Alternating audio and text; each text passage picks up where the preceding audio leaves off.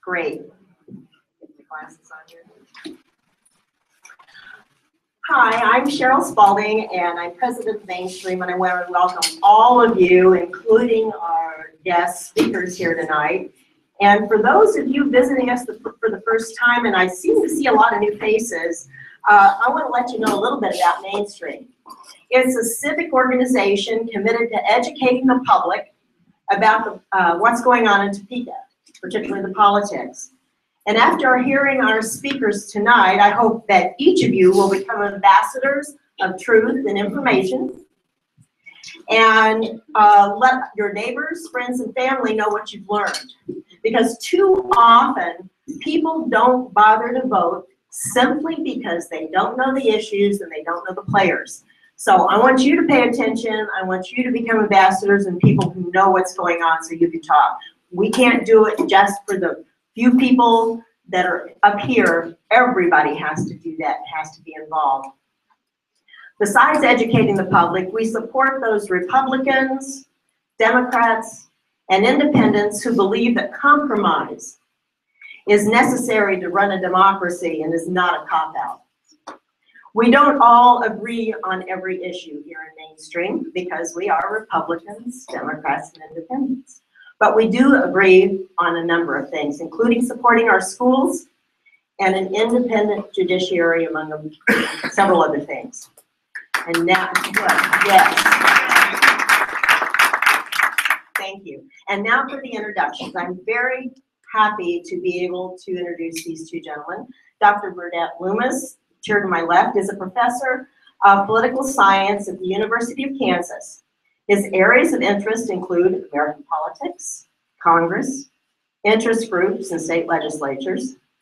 Recently published the 9th edition of his co-edited Interest Group Politics, including his articles, The Tea Party is an Interest Movement, right? Group Brand of Action. Oh, it's a faction, okay. And he also oversees an oral history project for veteran Kansas state legislators. Dr. Michael Smith is an associate professor of political science at Emporia State University. He describes himself as passionate about connecting my teaching to politics to the real world. Dr. Smith is interested in voter-approved term limits and their impact on state legislatures, as well as working on political campaigns. So let's give them a warm welcome. Okay, thank you both for joining us, and I'm going to let you each talk about what you know about politics and what's coming up in this 2016 legislature. And then we're going to have people write questions from the audience, and people will bring them up and you can answer questions. So, usually I end up try to go last so I can clean up everything, but let me go first today. First of all, I'm on the back end of a cold, and so I may sound a little cackly, but I actually feel pretty good, and I better feel good because I'm flying to Chicago first thing in the morning. Okay. First of all, thank you very much for inviting me once again. It seems to me that either you really didn't like what we did the last time, or you have very short memories. And getting older, the second seems, at least as probable as the first. And I see lots of old friends, former state legislators, Facebook friends, et cetera, et cetera. I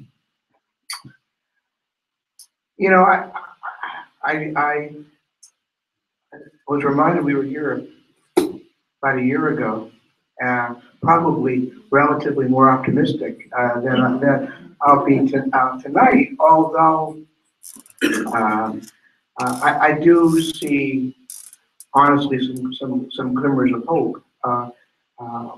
mostly because things have gotten so bad. In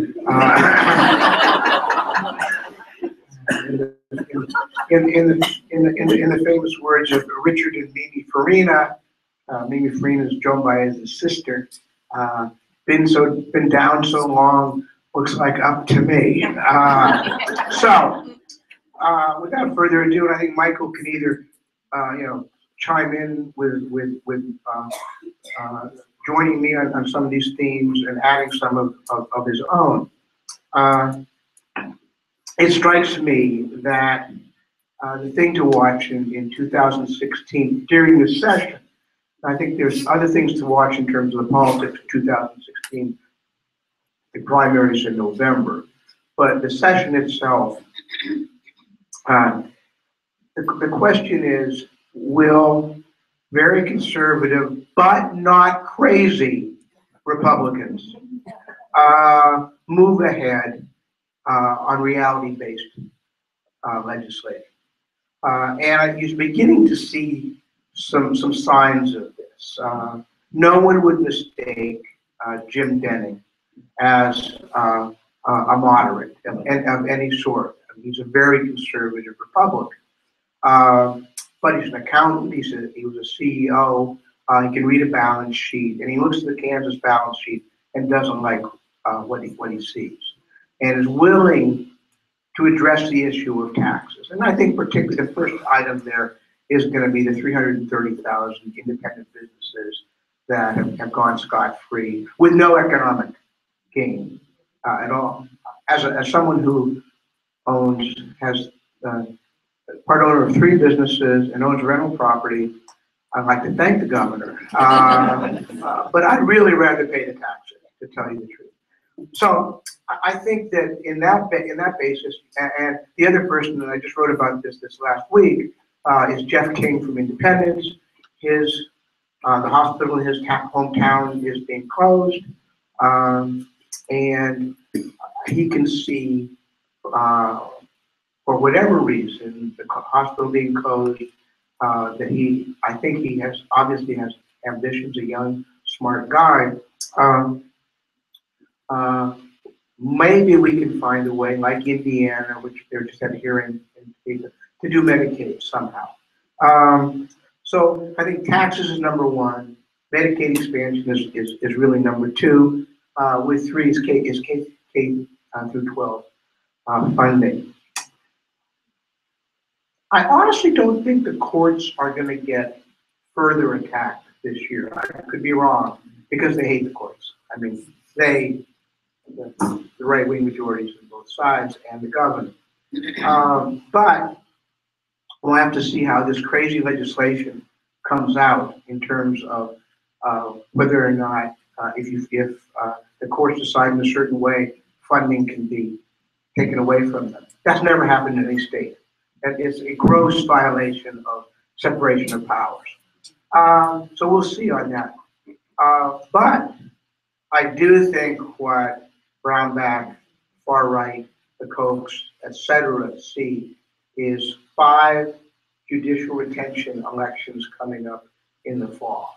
And I think they believe that they can win all 5 of those. They came very close in 2014. Had the election been 2 weeks later, I think the 2 justices would have been defeated.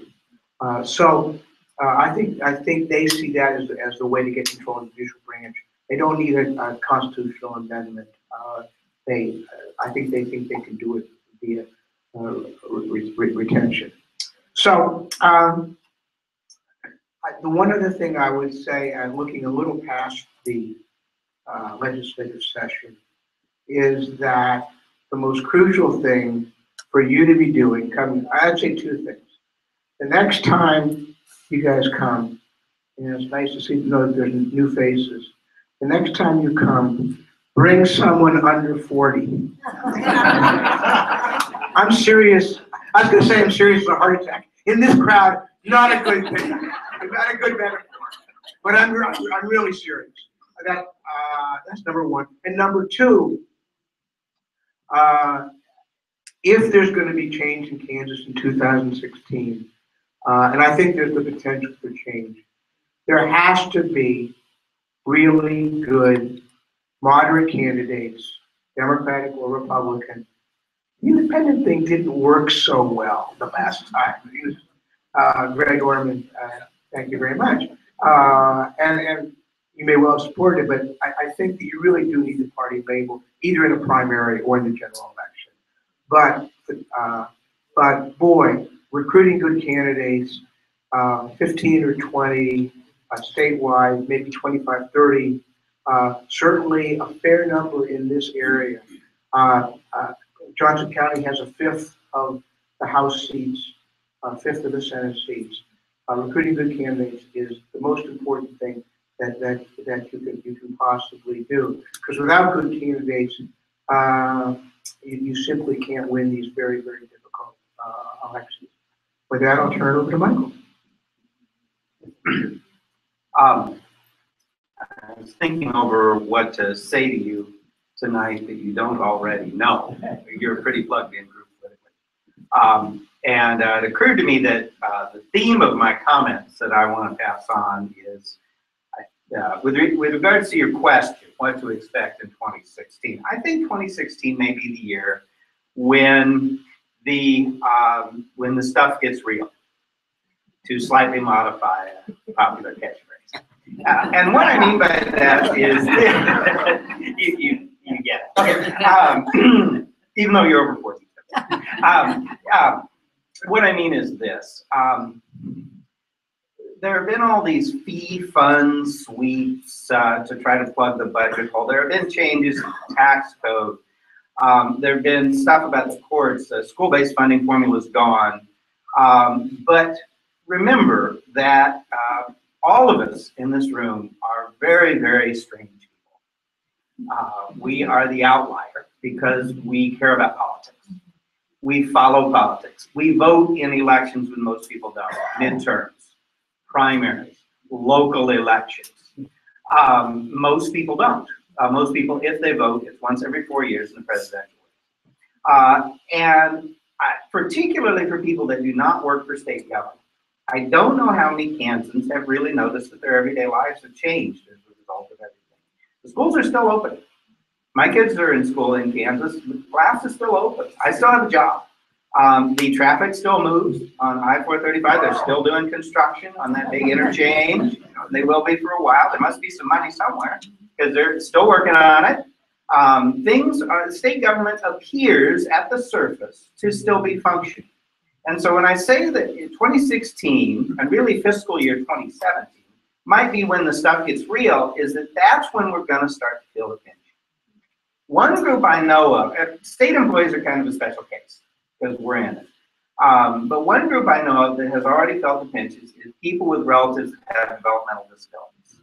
That privatization of Medicaid has come home, and its services are changing, and not surprisingly, most of the people I've heard from say they're worse, and they're very concerned about their loved ones who receive assistance from the state with this capitated approach to Medicaid, and so on and so forth. So that would be one group for whom this stuff's already come home. But what about everybody else? Schools are still open. Traffic's still flowing. I think in 2016, as we get into FY 2017 one of these days, we're going to start seeing the highway projects get canceled because there's no money. I think they'll finish up projects, including I-35, I-435, K-10. They'll finish projects like that. They won't start new ones. They'll move into just a maintenance mode. We can put down that coat of asphalt, but we can't do new projects. I think in the schools, what I predict is the thing that's going to hit first is not funding, it's morale. And you've seen the studies, I'm sure, but teachers are taking early retirement at a higher rate, and students are moving away from the education major or looking at jobs in other states, not so much because it's gotten so bad that the school districts can't pay them, but because their morale is so bad, they just don't want to do it this anymore. There's tremendous uncertainty about where we are on school funding. They don't know if they'll have a job 5 or 10 years from now. And there's the removal of the due process. And then there's just, I think, just other morale issues. You've got, there was a state senator quoted on the radio yesterday, apparently not meaning it as a joke. It said, we are spending too much money on schools in this state. We need to spend more of that on prisons. I'm not making this up. You heard it too. It's on KPR. And the morale is just so beaten down. So I'm not saying that the schools are just awash in money. I'm not one of the people that's going to tell you that. But I think before the school funding thing hits home, the morale thing's going to hit home. And the kids are going to lose their teachers because they're going to take early retirement. They're going to be looking at private schools. They're going to be looking at other states. And of course, I teach at a school at Emporia that's known for producing teachers. And we do have kids looking at changing their majors or asking about, how do I get credentials to teach in other states? And so that would be another example of what I mean. It's got to come home. People have to feel it. People have to say, we've been waiting for that 2-lane road in our little town to be a 4-lane road for years. We just found out it's canceled. Or what happened to my kid's favorite teacher, and no one will take the job now that was vacated and the person took early retirement. What's going on here? And of course, teachers do that anyway, but the numbers are up. The numbers are up. It's not an aberration. Then I wanted to address politics just very briefly. It seems to me, I'd be interested in not only your opinion, Bert, but everybody's opinion, but it seems to me that Paul Davis is still the guy to watch on the Democrat side. He seems to have the best name recognition right now among Kansas Democrats. He didn't go away. And so what I'm going to be watching for there is, look, this is a red state. Kansas is not going to be voting in the general election for Hillary Clinton or Bernie Sanders. Maybe in the caucuses, but not in the general election. And so the issue is going to be with Obama moving out of the picture, and he has been such a lightning rod. Will we see a return to the days when Democrats at local races can differentiate themselves from the National Democratic Party? Will we, and let's just say it's Hillary Clinton. That's not a prediction, it's for the sake of argument. If Hillary's the nominee, will, say, a Paul Davis be able to say, don't worry about Hillary Clinton, I'm Paul Davis, and I want to restore funding to your local schools and do something about these high sales taxes. I'm not worried about Hillary Clinton, I'm worried about Kansas. Those messages used to work. In the modern era, this state's had nearly as many years of Democratic governors as Republicans once. But there seems to be something about Obama as president that wasn't working.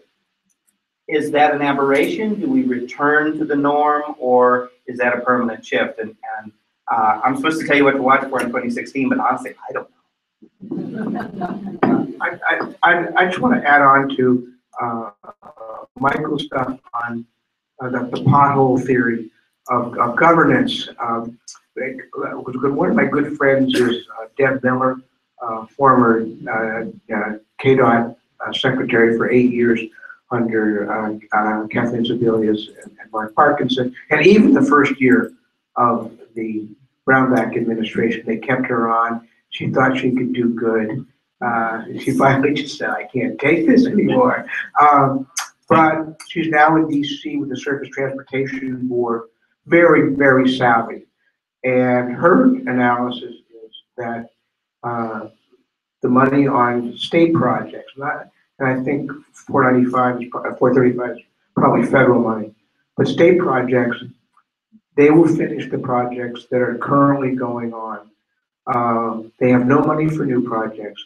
And her analysis is they really do not have money even for maintenance or anything that comes close to adequate maintenance. They have swept those funds. And all administrations have used the bank of KDOT. Kathleen Sebelius did it, John Carlin did it, Bill Graves did it. Everybody has done that to an extent. But what the Brownback administration has done in particular is to borrow money on in bonding and then take that money and use it for general operations. So Kansas is not supposed to be able to go into debt. We're supposed to allegedly have a balanced budget. But that's simply one step removed. That's essentially not a balanced budget. So Deb, I trust Deb on transportation tremendously, and when she talked about that, it was really striking. That I mean, this wasn't an opinion. This was well grounded. The other thing I'd like to say before I hand the mic back is, I really want to thank you for the wine tonight. They think I get more candy.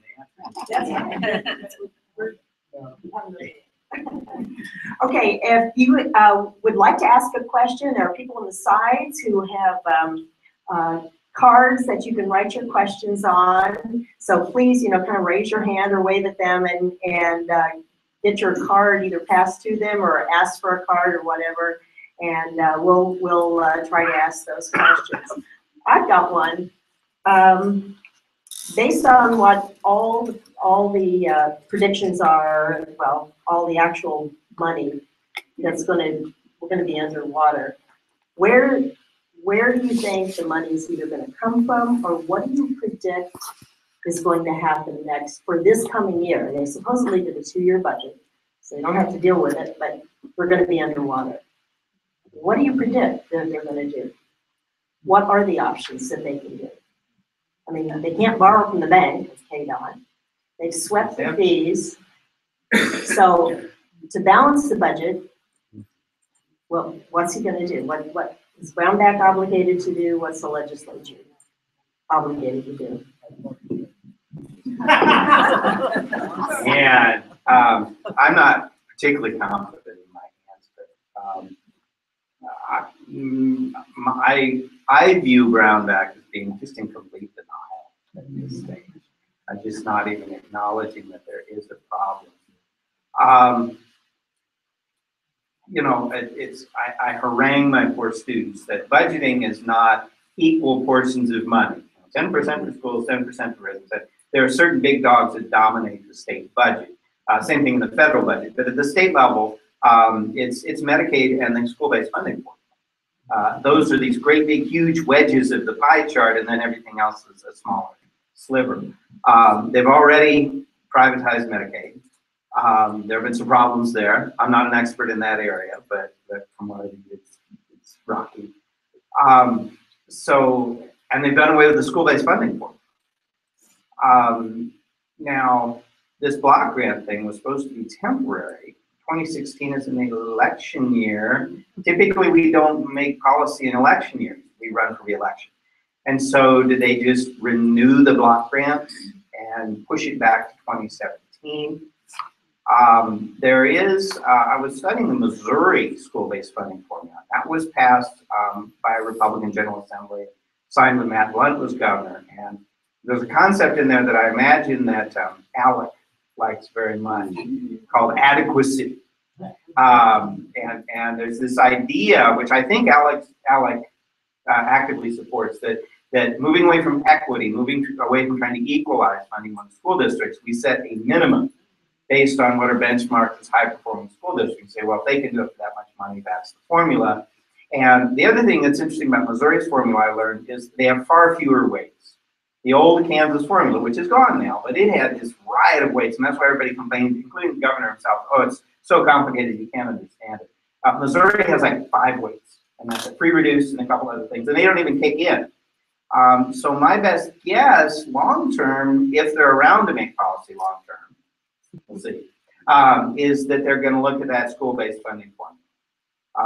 And realistically, I'd have to agree with our colleague Ed Plenty, they're going to throw it back on the local property tax, I think, in the communities that can afford it, which would include here.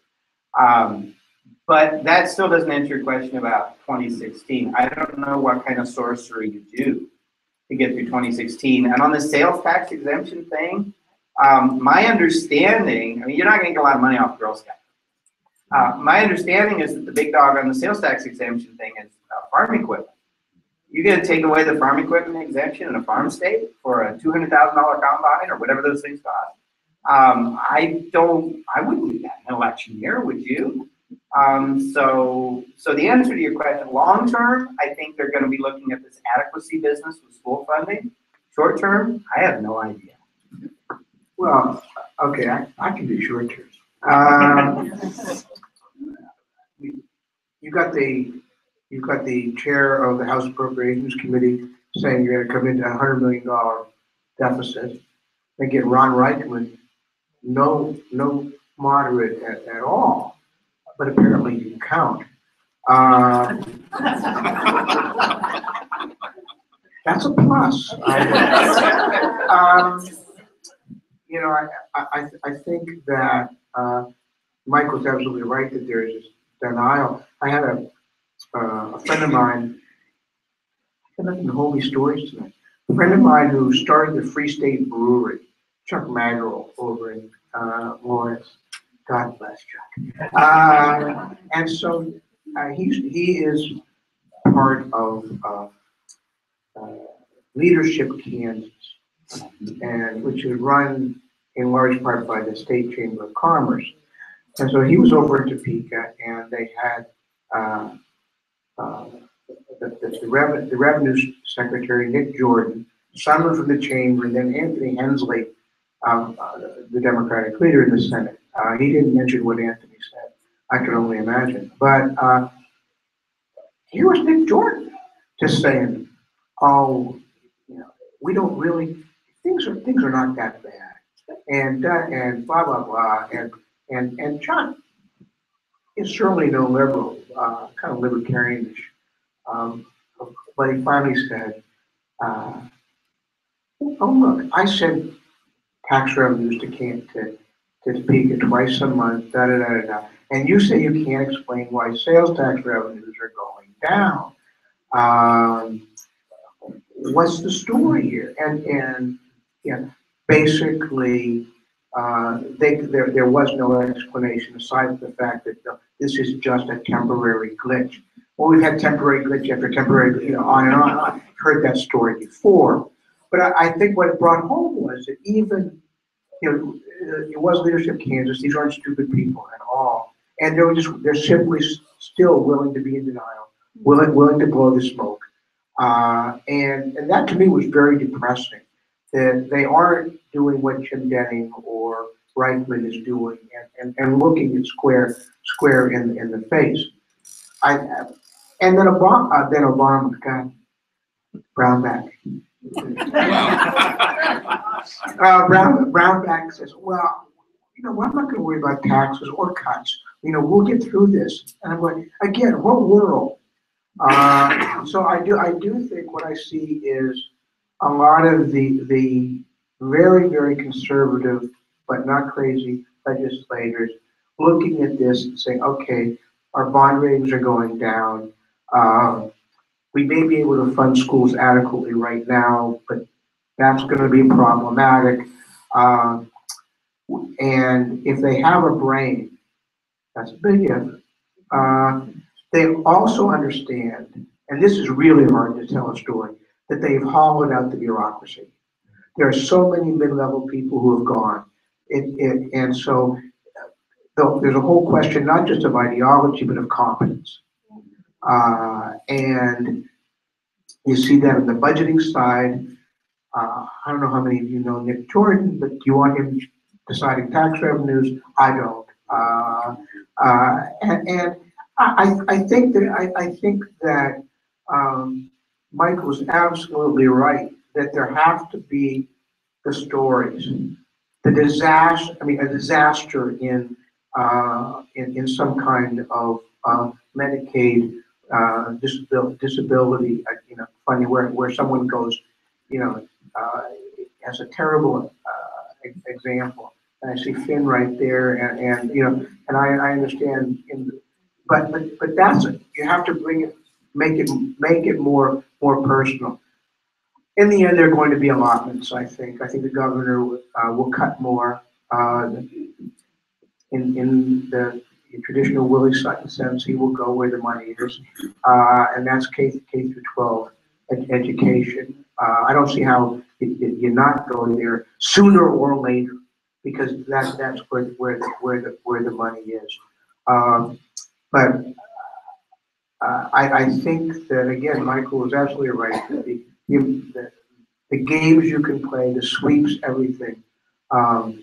there's always another trick to be played, but you have this decline in revenues. And we all talk about the decline in revenues relative to the estimates. And that's very important because the estimates keep going down, they keep going down. So year to year, it's far, and the final thing I'd say is that there should be a tremendous wake-up call is that sales tax revenues have gone. And you raise the sales tax, and sales tax revenues are going down. If I lived here, I'd go to shop for groceries. And the final thing there is, and I think you can do some work here in terms of campaigning. Whatever the local sales tax is in Lawrence, it's 9.05. 9.05 on groceries is immoral, and so you can talk about the dollars and cents, but you can also talk about the morality of taking almost 10% of someone on the borderline income spending and for taxation on food. Okay. You talked about a number of things that we have here.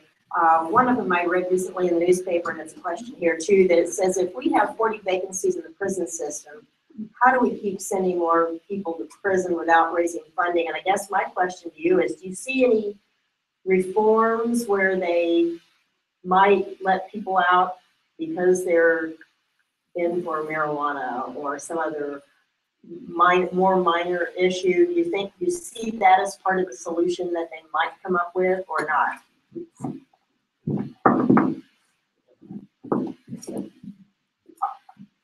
I'll just answer very quickly. Yes, I do.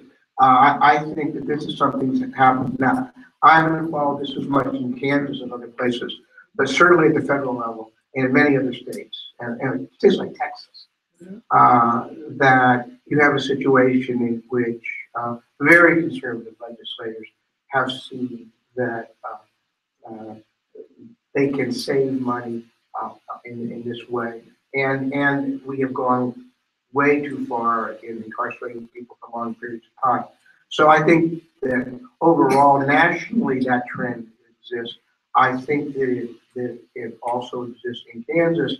And if I were in the legislature and I was quite conservative, there's this proposal to expand prison at El Dorado. I would take that off the table in a second and say, if we can't find 400 or 500 people to let go earlier, we're not really trying at all. Just want to throw in the Koch brothers and even Koch Industries taking a stand of being opposed to putting nonviolent offenders in prison, which is entirely consistent with their libertarian ideology. That's something as the abuse of big government, putting a lot of people convicted of nonviolent offenses in prison would be a good example. And it costs a lot of their taxpayer dollars. That could really provide some cover for some conservatives. That you've got these very outspoken conservative activists funding research, indicating that it would be a good idea to move away from incarcerating nonviolent offenders. So I'm going to say yes. I think we may indeed see that. The next one is, I don't know if you've been paying attention, in Colorado, there were some school board members that the Koch brothers funded, spent a lot of money to try to get them elected, and it didn't work. Both of you guys are plugged into the systems here. Have you seen that go on here? Do you think that's something that is ongoing here? Do you think it's going to be something that we can see continue here? Or tell us what you think. Without any question, how often the Kochs will come into the conversation here, but they certainly have had a more increasing interest in local politics, without a doubt. I think the Kansas case here that you really want to watch is Wichita. where you have the county board that they help very, very conservative. I mean, okay, I hate using the word conservative to talk about far, far to the right people. Being a conservative is not a bad thing. It's great. It's a long tradition. You want to conserve things, but these are in which are really far right people. I mean, not for mental health services. yes, right. So, and I think there's been a great reaction there. Now, recall elections are hard. They differ. The criteria differ from state to state, locality to locality. But I think it again goes back to what Michael was saying at the beginning. When you got local officials, you know, the president's out there. The governor even is. School board members and county commissioners and city commissioners aren't out there. They're right. You see them in the grocery store, and you know there is a reason that those officials have to be responsive. And yeah, I'm just staggered in Wichita by the arrogance of these people. So I do think that at the local levels is where you really can have more of an impact because of this immediacy. Just remembering our history, if I'm not mistaken, this organization kind of came as a reaction to this. She'll correct me if I'm wrong, but you know, conservatives in the 1970s, they really were very deliberate and intentional as they began to develop strategies to target these low turnout elections. School boards, party primaries, especially in closed primary states, local elections, and so on and so forth. And it was a very intentional decision. This is a long-term plan. This is not something where we're going to win in 2 years. We're building groundwork. We're building a base. My best recollection of the history of the Mainstream Coalition is it was kind of formed as a response to this. That, hey, what are moderates doing over here? Where's our organization? And that's my understanding, because that's a little bit of your history and some of the folks that were spearheaded that. Anyway, bottom line, it's still going strong. I can't drive this point home hard enough. Most Americans don't vote in these elections. We're looking at 20, 30% turnout. I don't pay any attention to turnout as a percentage of registered voters. I'm interested in turnout as a percentage of voting eligible. If they're not registered, why aren't they registered? They, in theory, could be. We've thrown some roadblocks out. And I have a whole tirade about that. I won't lay that on you right now. But we have to look at the people that could have registered and chose not to as well. And when you look at turnout that way, it's just abysmally low. And I think that's where you get situations like Sedgwick County.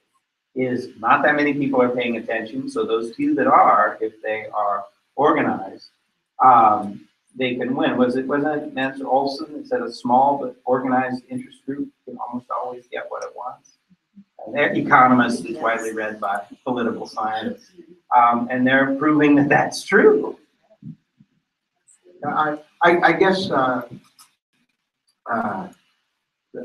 a month ago, I wrote about elections and the idea that in the face of KOBOC and someone who's trying to restrict registration, one of the campaigns should be just be small D Democrats and be as aggressive at registering everybody as possible. And the second thing that I feel very strongly about, and would be a great change in the state of Kansas, is that if we had many more vote by mail elections.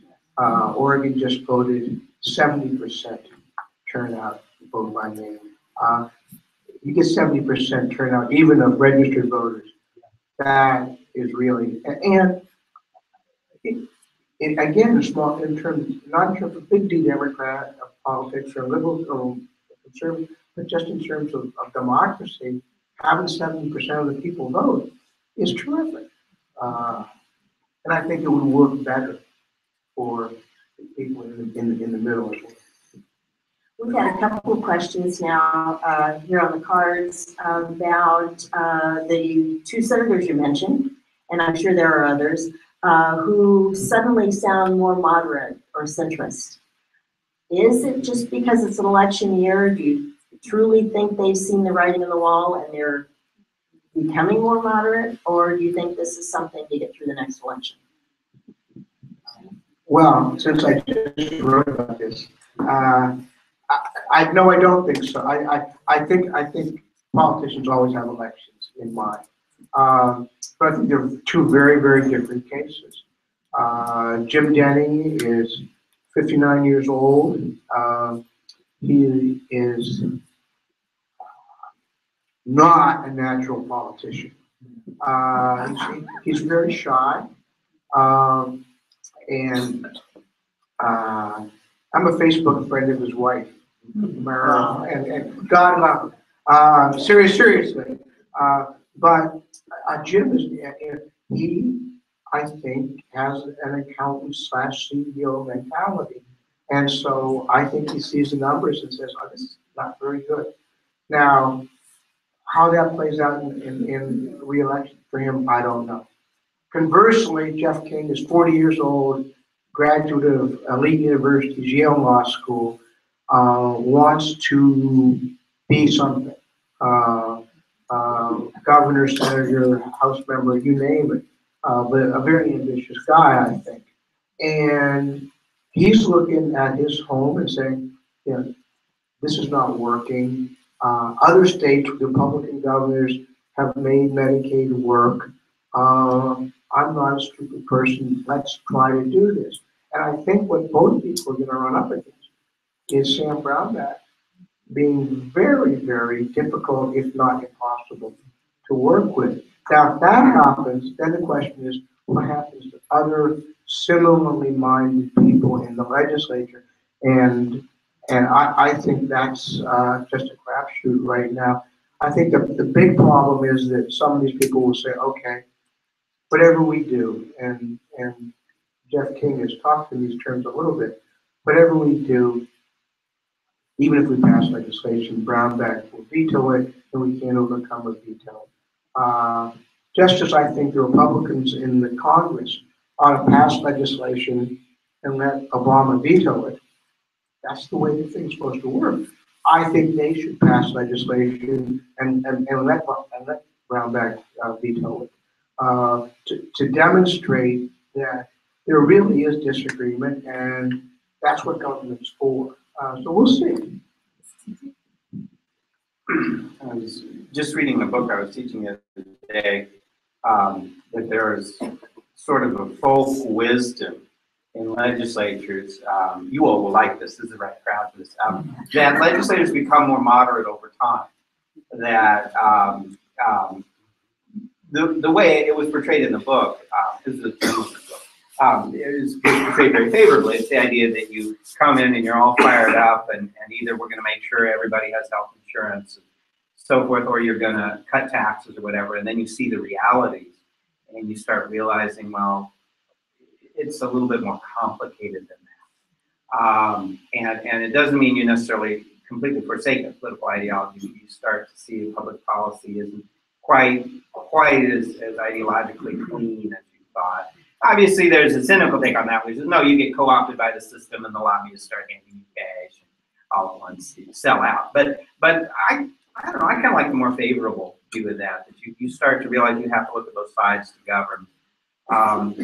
And maybe some of these senators are starting to look at it from the perspective of, instead of their ideology, the numbers don't add up. And of course, there's the whole issue of the home districts and the possible hospitals closing without Medicaid expansion. The big variable then is the voters, because we've got the Tea Party now, and we've got this, we've made the word primary into a verb, primary my congressman, primary my state rep. And will the voters remove from office any Republican who departs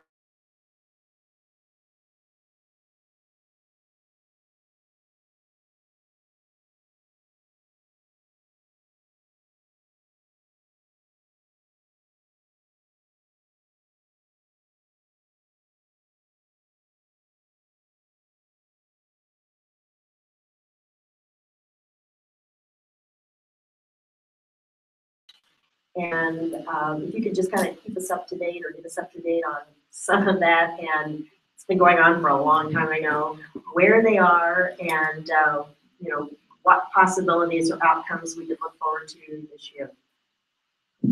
My guess is that there are any number of people in the room who may know more about this than I will.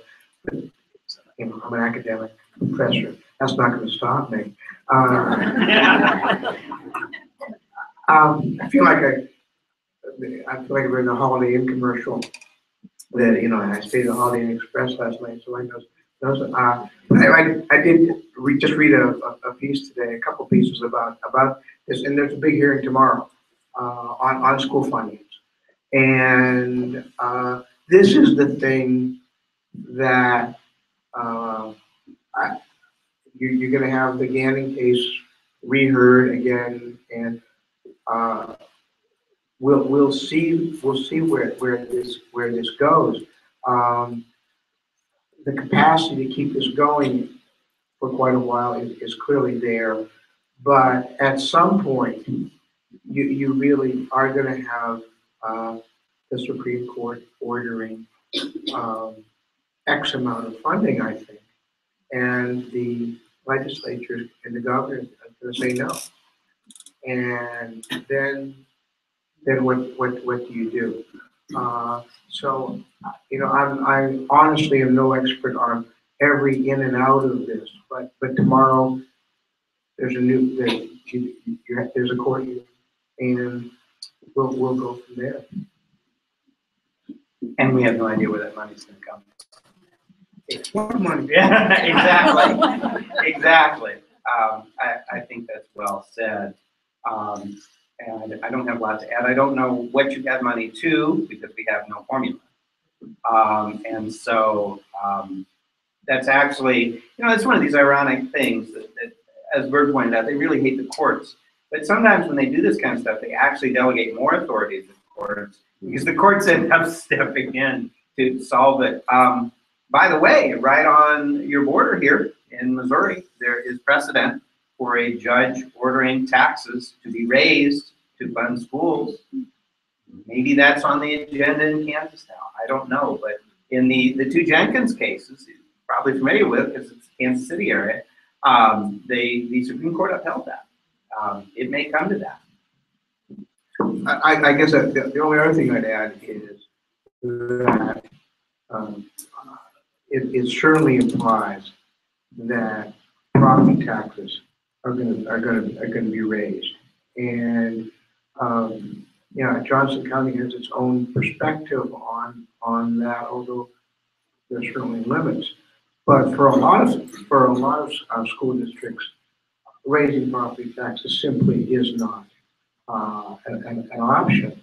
You could raise property taxes a lot, far beyond the local option budget, and still not generate very much income. So this is, I do think that, again, where you get this friction, or where the literal potholes are, or the figurative potholes are, that's when you start seeing people really having problems.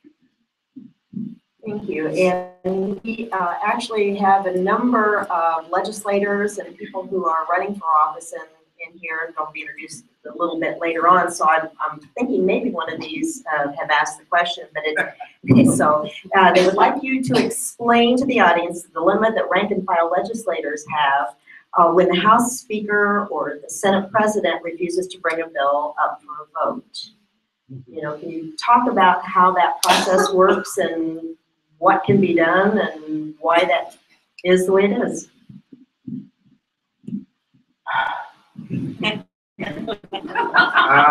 Well, I mean, in some ways, it's always been this way, that the party leaders, and particularly the Speaker of the House, the President of the Senate, in state legislatures have a substantial amount of authority, as do committee chairs, but really the floor leaders have the most, and they do have substantial authority here. And I'll move it up to the federal level. to tell you, to give you an example of this. So over the last several months, the Senate had passed a highway bill, big transportation bill, $300 and some odd billion, and the House had not. Boehner had not brought it up. It was going to be very divisive, he thought. There were some people on the far right, Tim Hill's camp et al., who were upset that we were spending so much money on highways. And Paul Ryan comes in, brings the highway bill up, has a large number of amendments, not an unlimited number, but a large number, some of which are attached, some of which are, fail. He squashes some amendments that he won't bring up for one reason or another because he may think the whole bill will fail. At the end of the day, the highway bill passed in a couple of different votes today, 360, 70 votes to 40 or 50 votes, maybe 80 in one of the votes. But basically, there was a huge majority in favor of the highway bill. Boehner procedurally had not brought it up. Ryan did. I think when he went high marks, certainly among congressional scholars on Facebook today, we were all going, woo, governing, hey, what's this? I do think that gets back to the question of pressure on that significant senators like King and Benning, can they pressure Weigel in the Senate or Merrick in the House, who, and I just take Weigel because we talked about a couple of senators. I disagree with Susan Weigel on almost everything, but she's not crazy. And I also think she sees her political career not attached to Sam Brownback, who after all is a lame duck and polling 18%. I think that one of the things about 2016, optimistically, is that the dynamics may be a little different.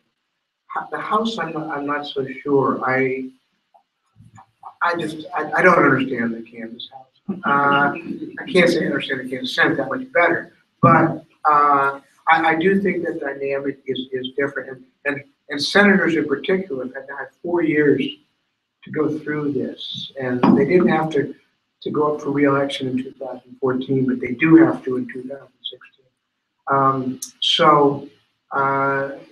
You may have leadership being willing to respond a little, and editorially,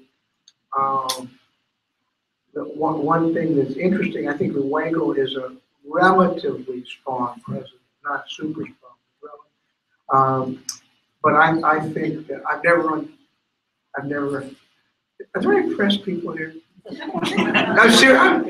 I'm serious. Okay, I'll say it anyway. I've never understood Ray Merrick being speaker. Never. And somebody suggested to me that Ray Merrick for this House is a perfect speaker because he's so weak.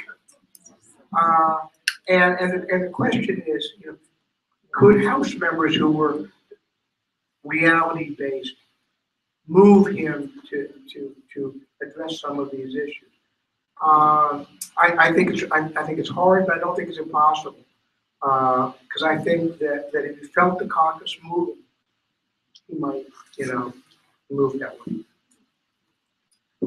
Thanks, and I'm going to combine a couple of issues that usually aren't combined, but I'm going to ask them this way. A couple of questions about reproductive rights, and one of them suggests— How about those royals? Yeah, right.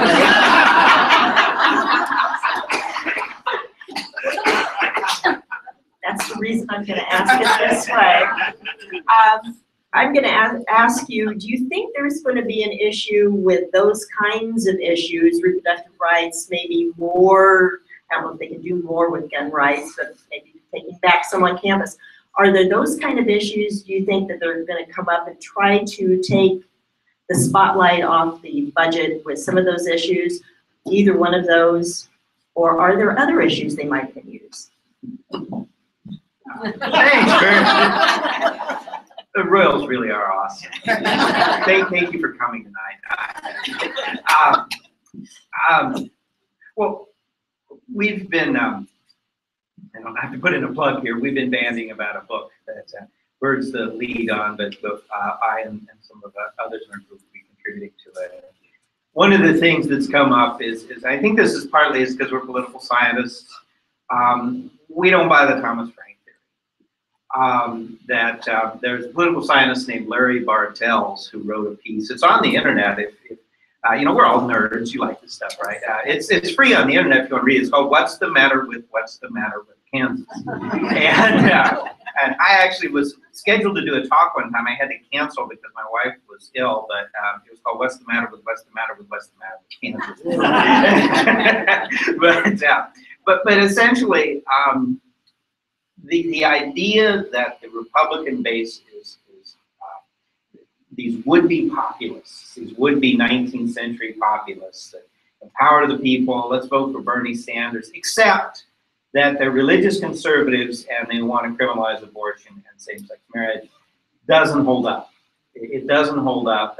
And when you get right down to it, the Republican base is very conservative, specifically on economic issues. And especially there's a lot of resentment there, this idea that people on public welfare and undocumented immigrants, and this is not true, by the way, but the belief that they are taking money from people that work and pay taxes. This is an economic conservatism. So I guess part of my answer would be, just to say I'm not in the Thomas Frank school. I don't think you hold up the shiny thing and say, oh, hey, let's pass another law that anyone in Planned Parenthood has to stand on their head for 3 hours a day, or they'll lose certification or whatever new way to harass them they can think of. I don't buy it. I think the Republican base wants economic conservatism. I really do, particularly going after this perception that people on public welfare are taking advantage of them. And again, I'm not endorsing that because I don't think that's true, but that is a perception. And so in the sense of raising the issue for political capital, I'd say no. On the other hand, we have to remember that those who do want to criminalize abortion and such are true believers, and they mean it. And those bills come up every session, and they have a lot of votes. So I don't mean to suggest that the issue won't pop up, but I do reject the shiny thing theory of politics. I just building off what Michael just said, I think there are always issues, particularly on abortion, that you can tighten the screws one more ratchet, whatever. Sam Brownback never has to mention that because, and here I disagree somewhat. I think you have these two strands of conservatism that somewhere in the last 5-7 years came together, and I actually think the social conservatism came first, and fiscal conservatism joined it, and then certainly in the election of 2010. You cannot overestimate the importance of the election of 2010 in changing the nature of many, many state legislatures and governorships, including Kansas. So as with Michael, I think these things are out there. They're on the agenda. Every year there'll be one more. The 20 weeks viability is a big one right now. There are all kinds of those. I don't see them as being used. I do agree to take the light off the fiscal issues. I think the fiscal issues are so powerful right now that and the social conservatives essentially won. As someone who teaches at a public university, and I walk in that door every day, and there's the picture of the gun with with the line through it. In 2017, that line is gone, and turns out I'm on phased retirement. Just happenstance. But I mean, what would I do if the day I come into class and a kid walks into the class with a gun? Do I walk out? I'm being paid by the state. If I'm in Dillon's and someone walks in with a gun, I'm going to tell the manager, there's a person with a gun in here. I'm a loyal customer. I'm leaving. But I really don't know. And I think we've been put in situations that we could have never imagined 10 or 15 years ago. It's just staggering. My wife heard the guy today saying, oh, we spend too much on education. We got to spend more on prisons. She said, what did he say? In what world is he in? And I think that I think we are going to come to terms with some of those as our funding declines, things like that. But I think across the country, we're going to we'll deal with the extent to which we have changed, as you were talking about.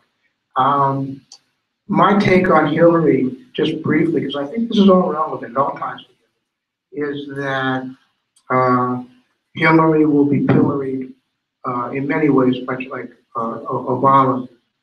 It will not have the holding power that the attacks on Obama have had, and that is 90% because of race.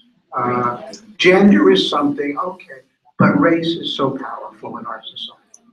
And I think, I hold some hope that we move back a little bit on the gross and pathetic notion that Hillary Clinton is a white woman. I hate to double dip, but just really quickly, on this guns on campus, to talk about the political piece. One thing that needs to be said is that the Republican Party is committing political suicide. It's not right with the gun, though. Yeah, that's right. Make it easier. But, a lot of our students, a lot of Johnson County students go to KU and study with Byrd, they head to K-State or what have you. We get a few, but we get a lot of students from rural Kansas at Emporia State. We're a real draw. They're very comfortable with Emporia State. And their views are not aligned with Brownback or or Merrick or Wagle. They've got a few issues. God is very important to them, and I respect that. And not just faith, but some faith and politics issues. But once you get past those few issues, they're basically liberals. And I'm not even talking about KU. I'm talking about Emporia. And I think that's somewhat generational. Exactly. I agree. And then, of course, the reality is the state and the country are becoming more diverse. The state's becoming more Latino.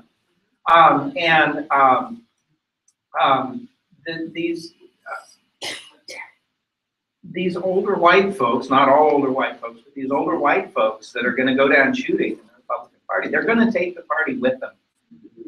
They're going to leave the next generation with a mess.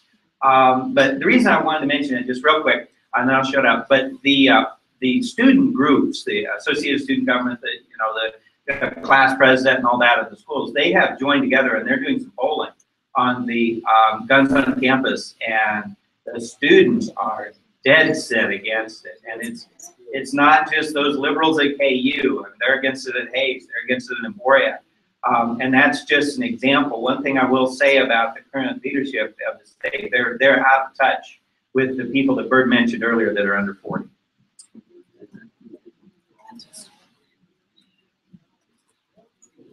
Okay, I'm going to read this one because it's about can care, and it's something that I'm not familiar with. So it says, regarding can care, the administration is now planning to implement a global or integrated waiver that will include all waivers, IDD, TBI, frail and elderly, PD, etc. This is supposed to go into effect 2017, and it's a huge undertaking. What's your impression of this new directive? Do you think that's something that will go forward? Do you think it'll be a colossal failure? Do you think it'll just limp along, work? I just don't have the information to deal with that. I just don't know. But I would say that in this administration, these are people who really do not care about governing. And so my initial reaction to any proposal is that they want less accountability, that they do not want to try to govern unless it's going to be to deny people benefits or shrink the size of government. So, I mean, my initial suspicion is that they simply don't want to govern. And honestly, sometimes, you know, I'm a big fan of the free market. I want the market to work.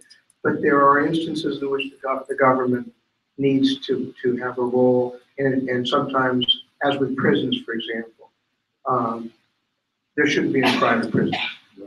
If we're going to incarcerate people, the second most, the most powerful thing a state can do is take your life. The second most powerful thing a state can do is to incarcerate you. And the state should be responsible for this incarceration. You shouldn't farm it out to private companies. And the records here are so clear. And the lobbying for greater, longer sentences or immigrants being incarcerated, basically to benefit private prisons. So I don't know enough to talk to intelligently on that question, but I do have this suspicion that this administration, the people in power in both legislative chambers and the governor, do not care about government in any serious way. Isn't that essentially a libertarian philosophy that less government, and more free enterprise, less interference? Isn't that more libertarian than free market? I wish there was a philosophy there. I'm not sure it's a philosophy. Honestly, I'll give the Kochs a little more credit on that. I don't. Okay. This is one we would like to know about if you've got any suggestions. What's it going to take to get those who are actually registered to vote to get out and vote? I mean, I think in the last governor's election, I think about half the people voted. About half voted for Brownback and about half voted for Davis. The other half didn't vote. What's it going to take? Yeah, words of wisdom for us. Michael's a political operative. I'm just a father of a political operative. Very low level political operative. But I think you got to start with fundamentals. Part of it's awareness. I don't know if I'll ever forget the time I was teaching a legislative politics class during a midterm election year. Actually, it was 2010 is when it was. And I asked one of the students, I said, do you think your friends are going to vote in the midterms? And he said, my friends don't know that there are midterms. And then when you get into these local ones, like, again, going back to Sedgwick County, I mean, that's a monumentally important election, but not many people voted in it. And so you've got to start with square one is just awareness. Are people even aware that elections is being held? It's a new world. Millions of Americans don't have a news habit. And we get a lot of our content of news through social media, but we can also select what content we get through social media. And not only does that mean that liberals get liberal news and conservatives get conservative news, it also means apathetics get apolitical news. And so I think part of it is how do you just get the word out? Did you know there is an election today? Do you know what's on the ballot?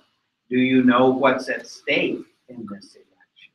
I think that'd be a good place to start. I don't know. I was coming in, I was looking around, and I just looked behind me, and I saw the word rational. And all my alarm bells went off because I do think that we tend to think in rational terms, and a lot of this may not be very rational. but I'm not, I mean, I've got friends who do genetics and politics and how we're hardwired. Pretty interesting stuff, but I'm not going to go there. But I mean, I'm going to go to where I've gone, and I've been talking to mainstream coalitions pretty much since its inception. And that is to go back to the people who successfully do this in the state, and that is social and economic conservatives, and they do it through churches, they do it through the Republican Party, which the conservative right wing is pretty much totally captured. They take it very, very seriously, and they work very hard at it. Had a woman from Topeka call up today, this afternoon. She started talking about committee positions, and she said, "Did you know that that for both political parties, but particularly for the Democrats, that you can look down the roster and there are no political committee people in precinct after precinct after precinct after precinct." Now, you've had all those fights in Johnson County. I'm sure you're very aware of that. She said, "What's going on there?" And I said, "Well, this is nothing new. Political scientists were looking at this in the 1960s. But it really does start with those kinds of building blocks. And so a guy named Harold Lane is retiring from the Kansas legislature from Topeka, and his district incorporates any number of precincts. I think out of all those precincts, there are 6 committee people who have been elected. There should probably be 30 or 40. And they are going to start determine who the next House member is from that district. So there's so many just basic building block exercises that need to be done. And it simply may be getting 5 or 7 people together and elect a committee precinct person. That's not much. So anyway, if you want to look at a model in Kansas, there's a great model, and it's conservative Republicans who have done it in spades. Okay, one last question, and it's on Medicare. Do you think that there is a chance that this year or next year that that Congress will allow the state, the state, to be part of the compact and actually get that passed so that the state takes over Medicare? No. I think it would be disastrous if it was, and I think it would be very hard on states, and I think it would tank the Republican Party's poll numbers. So I guess that's just a long-winded way of saying it. There's so many times that there's this cute notion that we could do X and we could fix things. And I'll talk about 2 different. One of them is the compact. That there technically you can do a congressional compact that doesn't require the president's signature. To change that would go into the courts. It'd be a total mess, and I don't think it would succeed. There's another a similar kind of proposal called Fair Vote that would be a compact among states that that would mean that once it got to be, you had a majority of states joining this compact, they would all agree that the winner of the popular vote, all the electoral votes from that state would go to the winner of the popular vote. Basically, it's an end run around the Constitution. I'm not a great fan of the Electoral College. I write pieces about popular vote. But when you start getting cutesy procedurally, it's a really bad idea. And I've had big arguments with people on Fair Vote on this. But in the end, and this is one of the problems, we have a system of and it goes back to political science 101 of checks and balances. And we have to work within that system. Now, we can change certain things about it. What I see is at the national level, the checks and balances have gotten to be gridlocked. In about 20 or 25 red states, there are almost no checks and balances right now. And so we're getting the worst of both worlds in both the federal government and the state government in different ways. And to go back to where we started, I think that you talk about compromise, and I think compromise is very important. But I would argue that even more important than compromise in legislative bodies is deliberation, actually having conversations, talking. And out of that could come compromise. What we don't have right now in the states or the federal government very much is deliberation. And that's what our system is based on. Absolutely.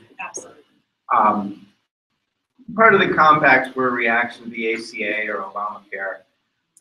And I will give right-wingers, I have to agree with them on one thing. It doesn't happen very often. And that was that part of what motivated that panic about the ACA, and of course it's called Obamacare and all that, but I'll call it the ACA, was this idea that once it's implemented, they won't be able to repeal it. I actually agree with them on that. I understand their point that it is kind of a headless nail. Now, as someone that supports it, that's okay with me.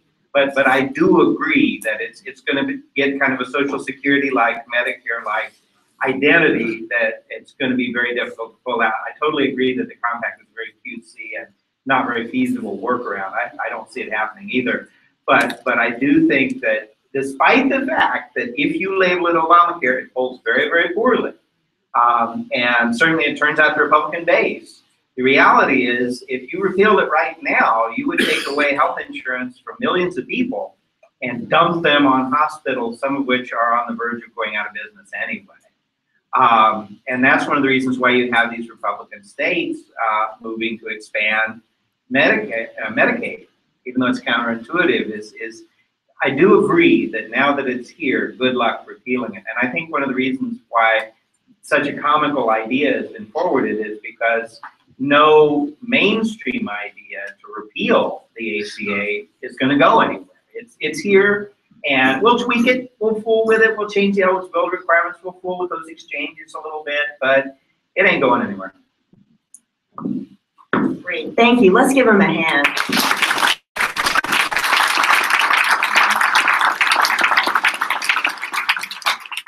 Okay, well, before you head out, I just want to make a couple quick notes and a couple of thank yous.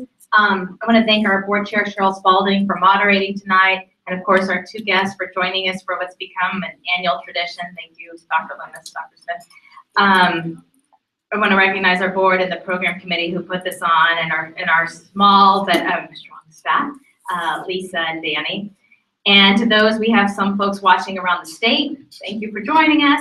This has been live streamed, but it's also will be online. So if you'd like to watch it again or share it with those friends or family members that couldn't be here, they can go onto our website and watch this show. A couple of people I want to recognize. I love that we have so many legislators here, and what I love even more is that true to mainstream forum, we have Republican legislators and Democrat legislators here, so I just want to acknowledge them quickly. I know I saw Representative Boyer and Representative Rooker and Representative Owsley and Representative Lusk and Representative Gallagher. Did I miss anybody? I think I hit y'all. And then we had some other elected officials, Becky Fast with Roland Park City Council and Kathy Bredenbaum, the KCKCC Board of Trustees, Paula Schwach with Mayor of Westwood Hills. Did I miss anybody? Go ahead and stand up if I did. So thank you for being here. Thank you for being so actively engaged in our community. And in addition to those that have run and successfully won and now are representing us, now that we're already looking to 2016, the big question is, who else is going to run? So I'm hoping that some of you will be raising your hands. In the meantime, I know some of you already have, and that we have some candidates in the room. And I just want to introduce quickly the candidates because without people running, we don't have good people to work for and vote for and represent us. So if you could stand up quickly, and I'll just quickly introduce you. Okay, so I see Lisa Gable, who's running in the 14th district against Representative Keith Esau, and Dinah Sykes, who's running in the 21st district Senate seat against Greg Smith, and Cindy Halter, who's running in the 16th, which is Representative Amanda Grosswood's seat. So thank you for running and for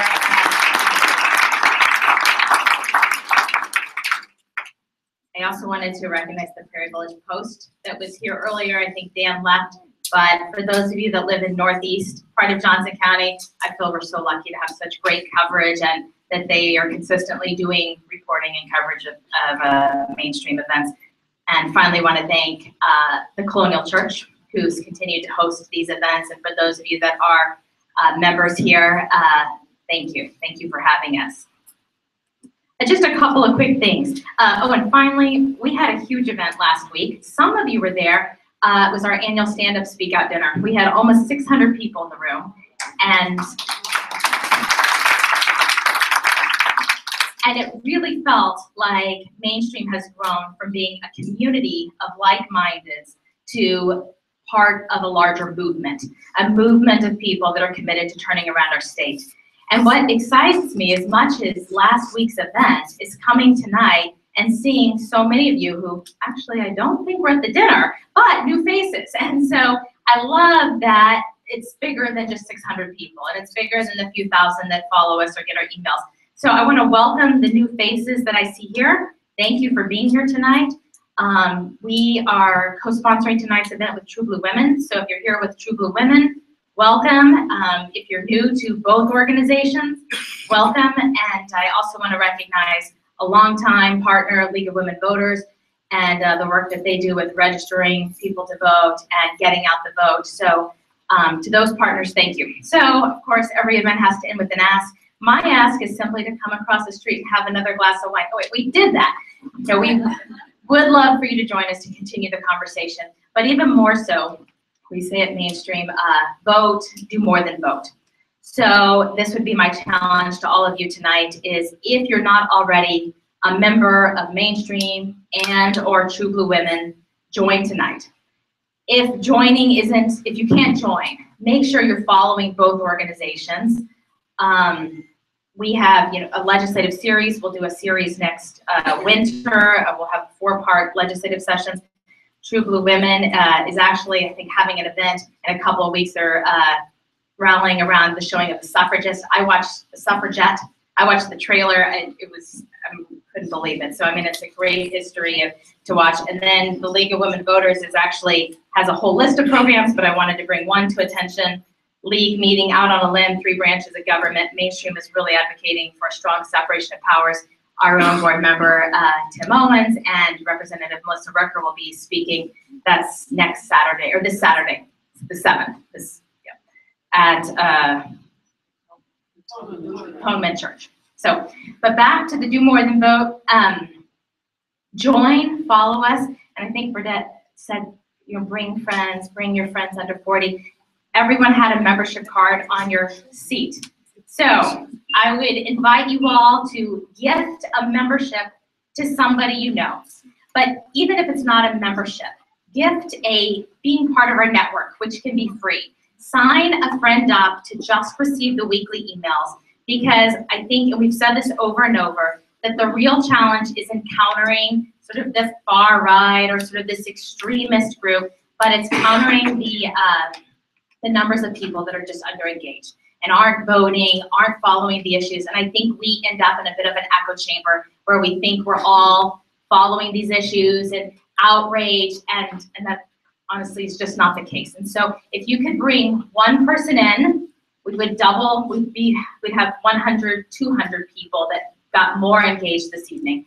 So that'd be my challenge, my first challenge to you. And then the second is, there are 3 candidates running tonight. Introduce yourself to them, because and to our incumbents that are fighting for us and Topeka because they can't do it without our support. So find a way to connect with them and to help them in their work. Make sure I didn't miss anything. I think that that's it. Thank you so much for being here, and look forward to seeing you at our next event.